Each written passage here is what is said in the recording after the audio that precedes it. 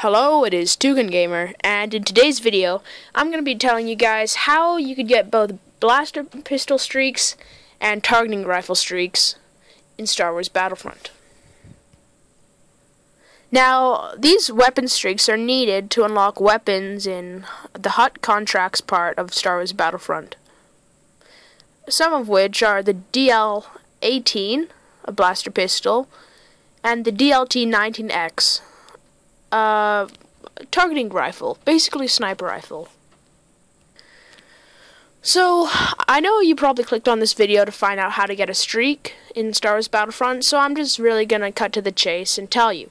So, to get a streak in Star Wars Battlefront, you need to just get 10 kills using whatever weapon you want to get the streaks for. So, for example, let's say you want to get a targeting rifle streak. You just use a targeting rifle and get 10 kills within that match. However, this is what a lot of people don't seem to know, is you don't actually have to do it. You don't have to get consecutive kills. It doesn't matter how much times you die, just as long as you get the 10 kills for that match with the weapon. I personally find, to make this is just a little tip to make your guys' life a bit easier. If you're looking to get blaster pistol streaks, I would suggest playing game modes such as Blast or especially Drop Zone. That's one of my favorites for this.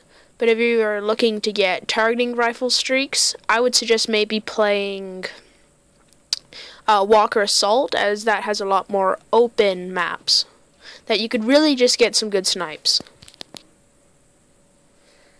So now, in case you guys just don't know what a blaster pistol is or what a targeting rifle is, and you don't know how to tell if a gun is one of those two things, I'll just bring up these images right here on the screen, and as you can see circled in red, this right here, underneath the title of the gun, it will say whatever it is, so blaster pistol, targeting rifle, etc., etc.